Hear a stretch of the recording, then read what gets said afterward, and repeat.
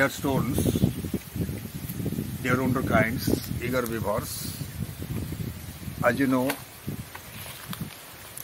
grammar is a master key to communication. Grammar is the golden path to our language. I am telling that many years ago, teachers were teaching the students in a method that is called deductive method of teaching grammar. That means teachers are going to the class and telling the rules. Suppose one teacher has to teach passive voice, passivization, voice sense, as we call it.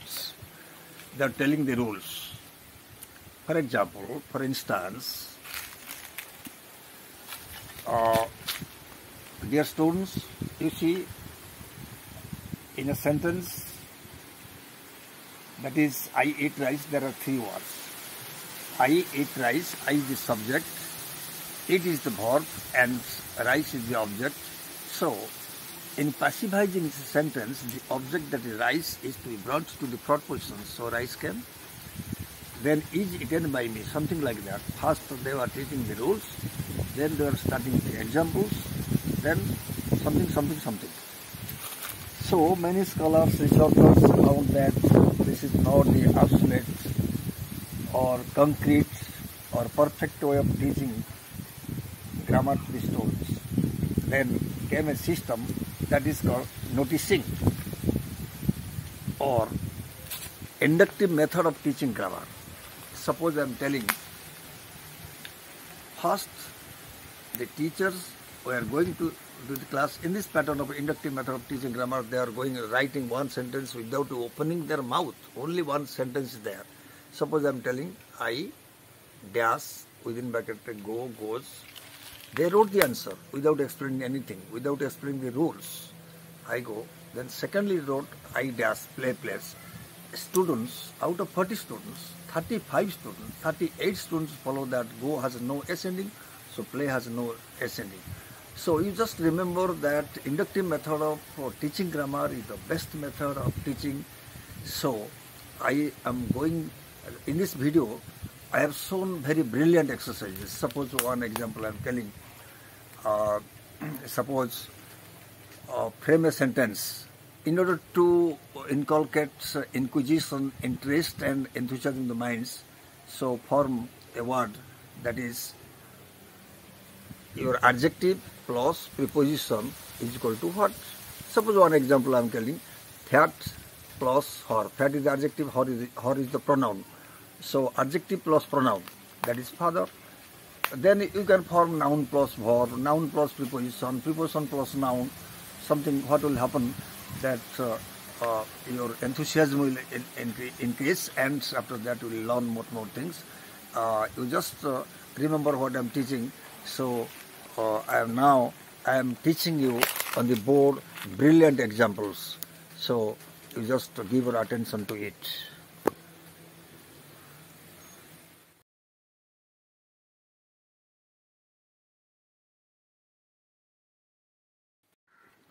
Dear students, already just try to follow the examples, samples. Suppose I wrote mango. I'll tell to write a similar word. You have to write apple because of the same category, that is fruit. So you come to the board, that is, as I have told, deductive method is outdated, obsolete. That is inductive method of teaching grammar. That means noticing. See, understand, then write on the paper. There are 4 exercises of grammar.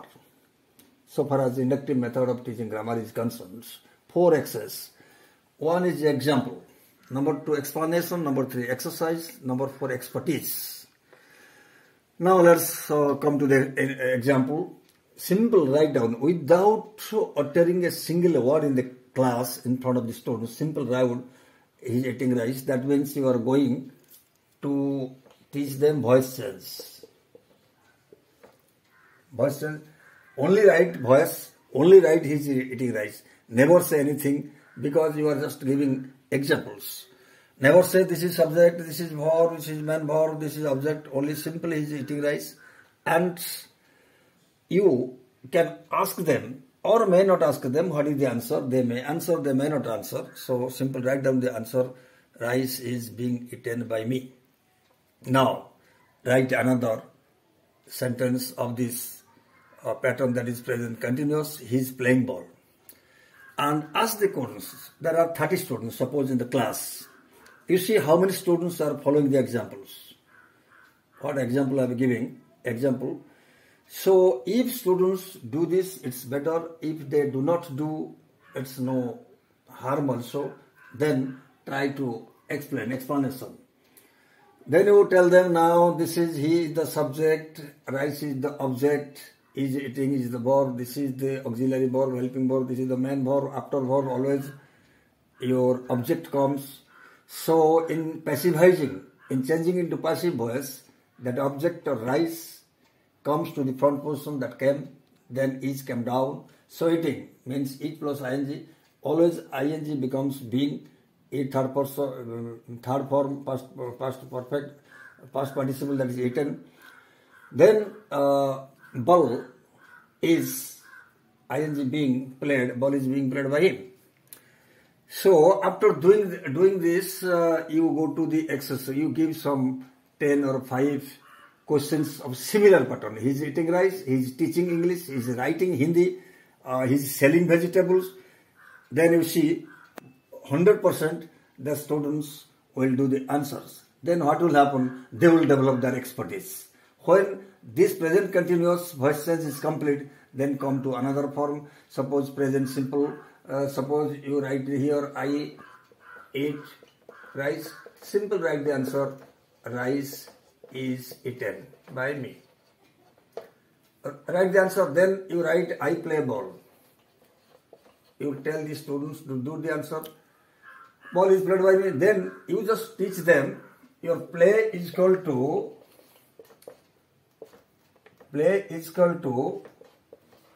do plus play.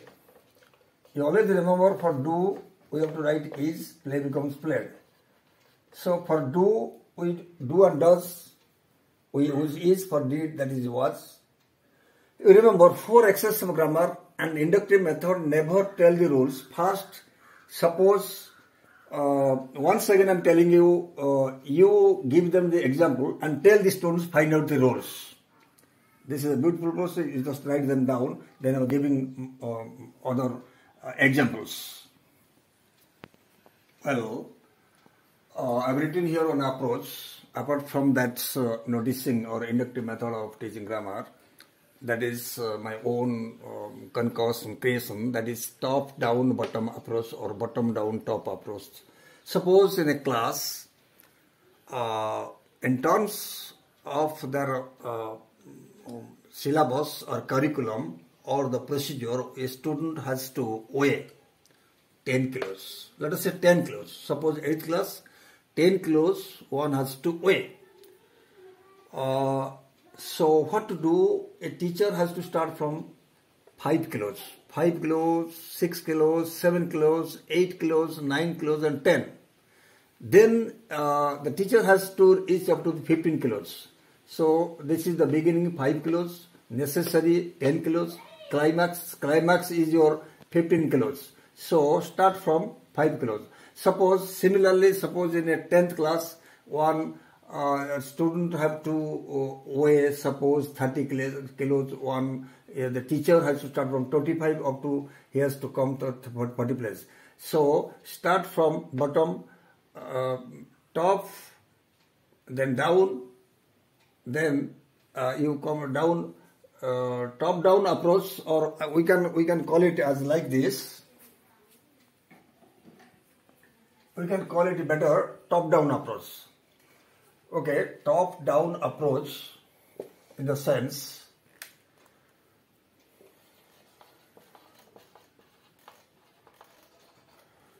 start from down, go to the top, from top come to the down, start from 5, go to 15, 15 come to for revision, repetition, so practice will come. Okay, let us see after this. It's absolutely right. Suppose I'm telling one student has to know 500 words. You start from 100, 200, 300, 400, 500, you reach up to 1000, you see the miracles. Now word framing or word formation is there. You have a good practice, that is, apart from the top-down approach, you come to this verb plus preposition, make one word. Suppose your go, verb, preposition add, it becomes goat. Again, the students are asked to do verb plus preposition, another answer. Preposition plus verb, preposition is in, form is your verb, that is inform. Again, the students are to tell that form another word, that is preposition plus verb. Then preposition plus noun, for is preposition mat, noun, so format.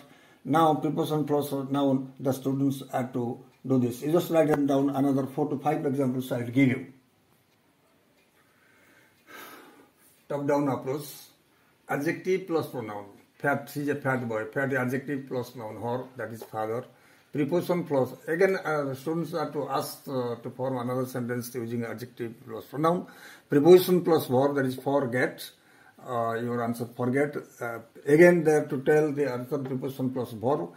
In this fashion, noun plus noun, verb plus noun plus preposition plus pronoun. So what will happen?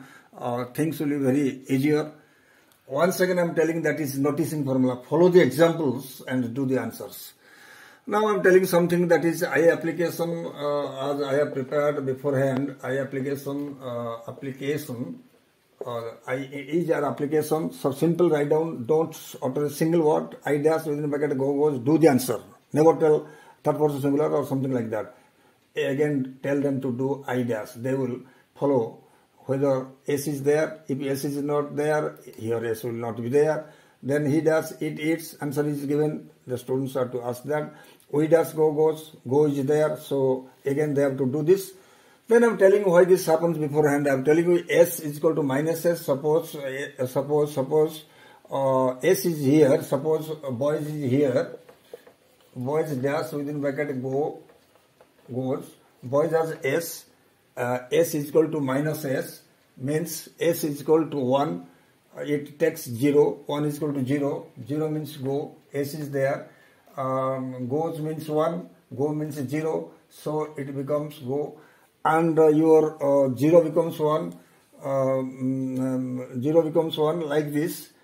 We have to do this, practice this formula, that is S is equal to minus S is equal to S, 1 is equal to 0 and 0 is equal to 1. Suppose boys dash go, S is there, S stands for 1, this is 0.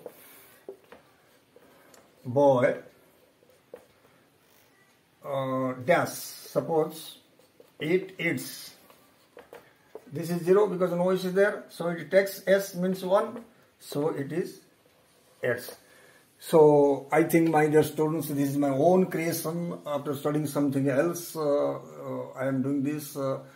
And be sure that if you practice all these things, you will develop any grammar. So once again, you try to remember that you follow the examples from grammar books, exercises, examples, exemplifications. Things will be easier for you. And first of all, you have to develop that high rate of inquisition or enthusiasm. Once again, I am telling you, final part, that our Ornix area controls the activities of grammar.